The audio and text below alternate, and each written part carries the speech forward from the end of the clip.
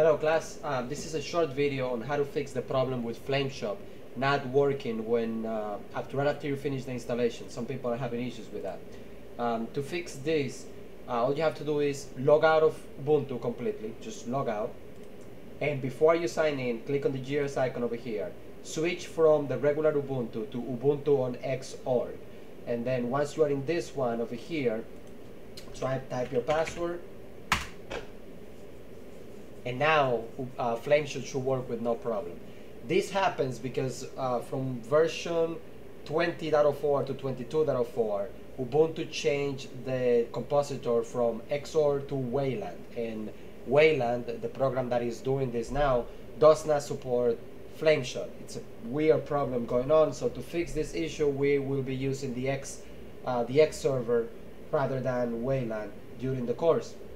Hopefully the developers or Ubuntu fixes that in the near future. At this point, if you have already added Flameshot as, let me go over here, keyboard. If you have already added Flameshot to your, if you have installed the program already and you have it in your list of shortcuts, right over here. What are we? No. Custom shortcuts, screenshots, and right over here where we have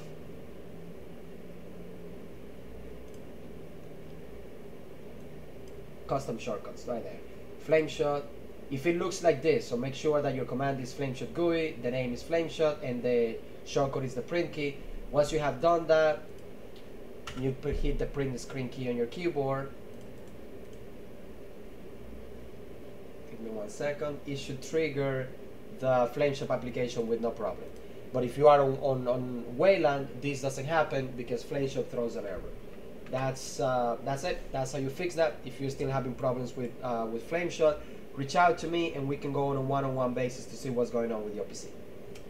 See you next time.